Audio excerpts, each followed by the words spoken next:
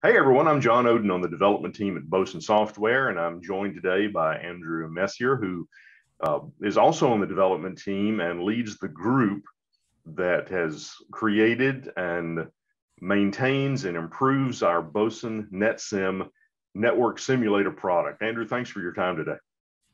Hey, you're welcome. Thank you for having me. Well, tell us a little bit about what is Boson NetSim and who can it help? NetSim is a product that gives users hands-on experience configuring the various routing and switching protocols that you need to learn and be familiar with in order to pass your Cisco exam. It is a piece of software that comes packaged up with everything that you need. We have our own proprietary iOS software, so you don't need to manage iOS images. It comes packaged with hundreds of labs written by professional content editors who have decades of experience doing this. And yeah, it just provides another modality for learning Cisco networking. Some people learn by watching video trainings or listening to an instructor. Some people learn by studying textbooks such as our courseware, and others learn by doing, and NetSim provides that experience. I think anyone that has experience around Cisco certifications would agree that hands-on is really necessary, not only for achieving your certification goals, but to be a good qualified practitioner of Cisco networking technologies. This gives you the ability to get that hands-on experience. That's correct. Which now there are several different certifications that Cisco has available. Which ones would NetSim be appropriate for? So right now, NetSim covers the Cisco CCNA exam, the Cisco ENCOR exam, and the Cisco ENARSI exam. I think one of the things, and we'll get into this a little bit more when we get into a live demo, but our product is a complete learning experience.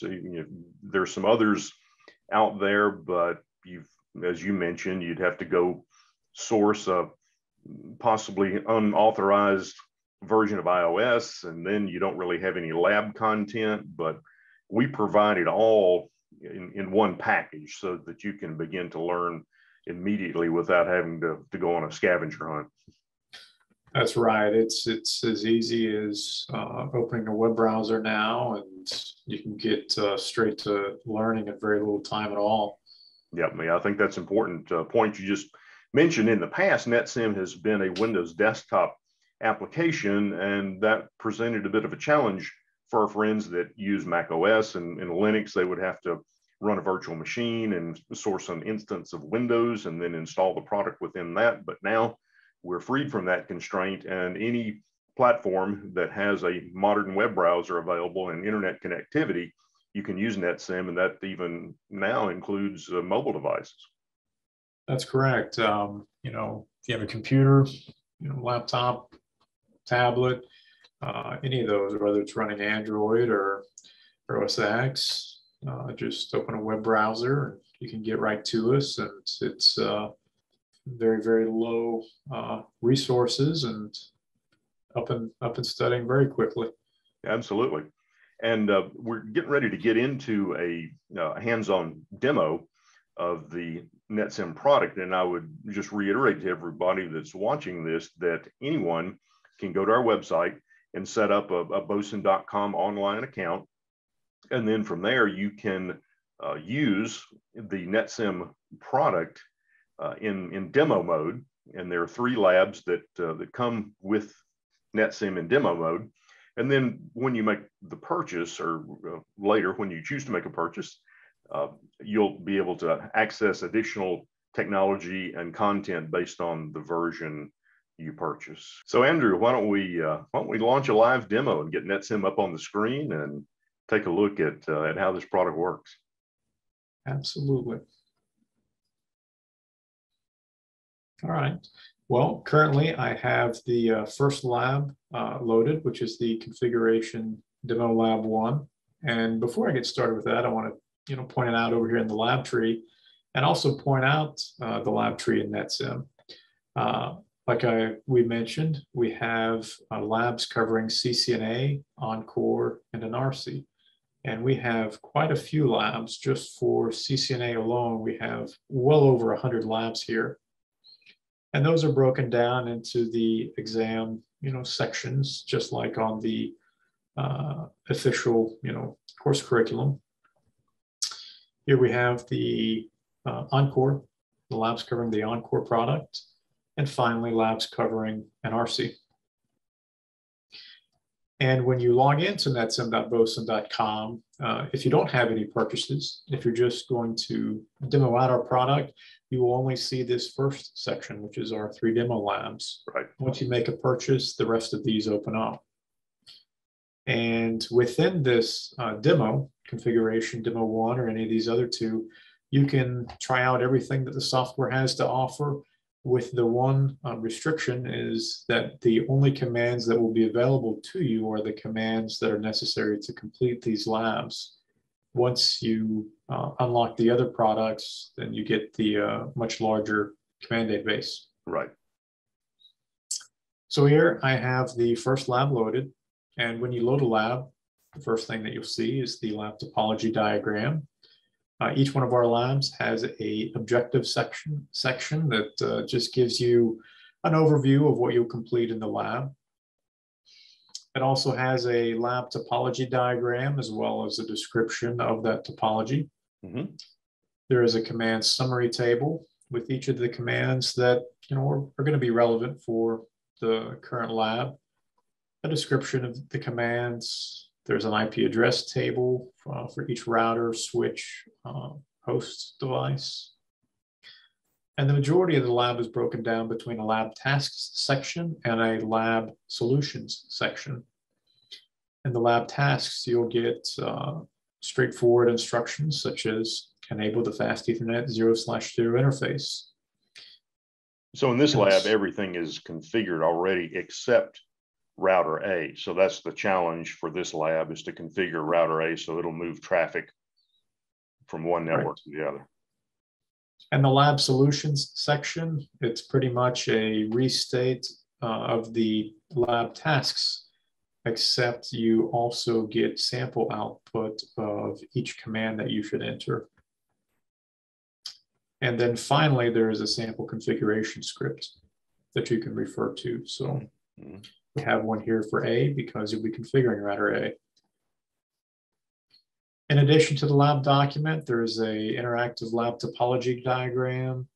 There's a table that lists all the physical connections over here, as well as a list of devices. Now you can launch the console for these devices. Here I have router A console open by clicking these icons, either to open in a new tab, a web browser tab, or to open as a new tabbed item within this page. If you want to launch the lab document or the lab topology into a new browser tab, you can come up here and click one of these links.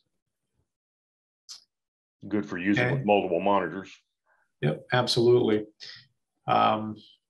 It will open in a new tab, and you can drag that tab to another monitor or drag it to the right side, dock it on the right, dock the console on the left, pretty much however you prefer studying. For the sake of this video, I'm just going to have router A up for the duration of this, and I'll go ahead and get started with the demo. So the first thing that we're required to do is to configure a host name on router A. So I've done that here. After that, we're asked to configure an IP address for the serial 0/0 interface.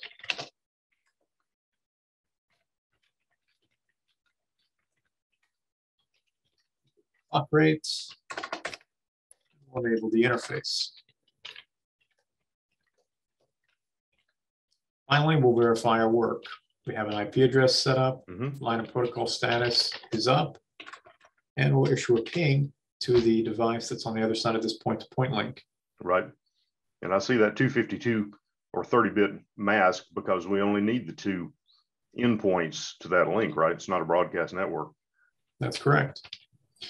Something else to note is that, with NetSim, just like on real iOS, you can do things like tab autocomplete to issue commands. You can also do the question mark to see the help context. NetSim supports all those shortcuts. So that was task 1. I'll go ahead and jump to task 2. Just to configure the fast Ethernet 0/0 network. And that connects router A to the LAN side of its network. Yeah, right there. Yep. Provides IP configuration on this side over here.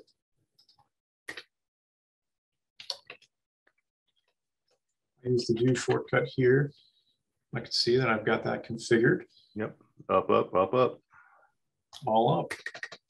Now, one thing that we don't have, we'll get into task 3 now, is routing between the two different networks. Yep. So route over here is 192.168.100/24. And over here is the 192.168.200 network. So router A doesn't know about that 200 network over on the other side. That's right. If we try to ping the device over there, that ping will fail. So a couple of different solutions. We could do static routing. We could configure a routing protocol such as OSPF or EIGRP.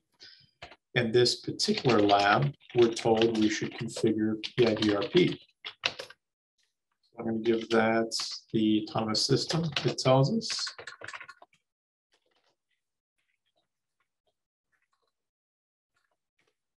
We can see that there's a new neighbor adjacency now that I've got that configured. So we can display that. Good. And after it converges, we'll have our EIGRP route. So we can see that we now have connectivity with the other side. So we issue that ping from before that failed. We'll issue that again here. And this time it succeeds where before it fails. Right. Yeah, it knows how to find that 200 network now. That's correct. So at this point, it'd be good to show the grade lab feature in NetSim. NetSim will take a known good configuration, which is the expected running config, and compare that to yours. We see here that everything is green, indicating that I completed the lab successfully, but we already verified that with pings and show output. Let's go back for a moment and suppose that we broke something. Let's remove EIGRP altogether. You see we lost that neighbor, and we'll go up here and we'll grade that lab again. And as expected, it tells us that we failed this lab. And if we go and look, we'll see that the expected running configuration, we should have configured EIGRP, and we don't have it here. Right. We know that, we just removed it. So the grade lab feature is a great tool that you can use to, if you get stuck in a lab and you can't figure out why something isn't working when you think it should be, you can grade the lab and you'll get that instant feedback. Right. Very useful, particularly in some of the more complex labs with many more devices. That's correct. And finally, you'll notice a green check mark over here in the lab tree, and that's because we have completed this lab successfully. So you'll see a few more of these that that are already in progress that I've completed successfully. Right. If I attempted a lab and it had failure, you'd see a red X over here. But your progress in NetSim is tracked in the lab tree, and it makes it really easy to complete one lab and then move on to the next. So green check mark is completed, obviously. The other icon there is a lab in progress, and a red X, if there were any, would be a lab that was not successfully completed, right? That's correct. That completes the demo, John. Very good. Well, Andrew, thanks so much for the demo. Really appreciate that. And thanks to all of our viewers for taking time to watch the video with us here. And please engage with us in the comments below. If you have questions about NetSim or any of our products, always feel free to drop into the comments and we'll engage with you. And if you are a future customer or already a customer, you call us up and more than likely you'll find somebody on the telephone answering your call personally, or you'll get a very quick call back. So we are very much in tune with supporting our products and helping our customers achieve their learning and certification goals. So thank you all for viewing. Andrew, thank you again. And we'll see everyone on the next video. Thank you. Thank you.